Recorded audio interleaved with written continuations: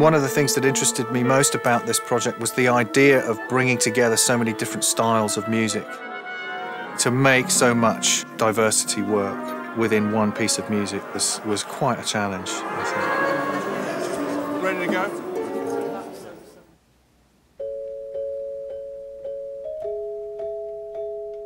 You know, I feel like I've taken a 1,000-piece puzzle and I've just thrown it in the air. I'm standing there trying to grab them as they come down and put them in place. Well, think of it almost like a solo in a way. Yeah, it's your moment.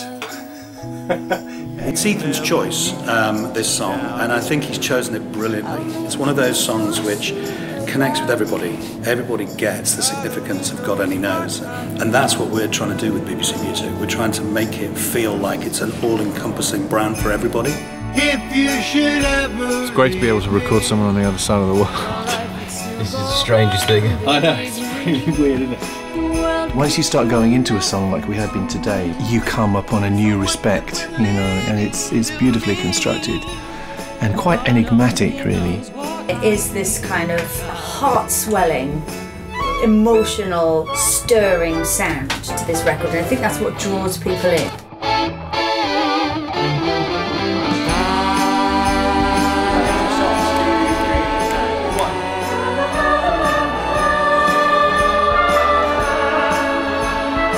They're singing for no other reason other than for the joy of the music and for the joy of doing it, which to me is the best reason to do it.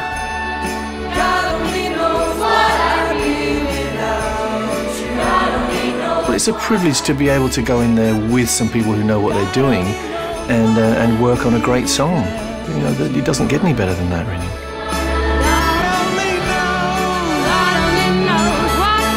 The song for me expresses the absolute necessity of love.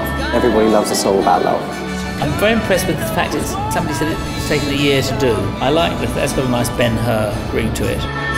Then that's kind of what BBC Music's all about. It's bringing together just an insane diversity of music talent. Only the BBC could do it, really. It's a great journey, I think, musically.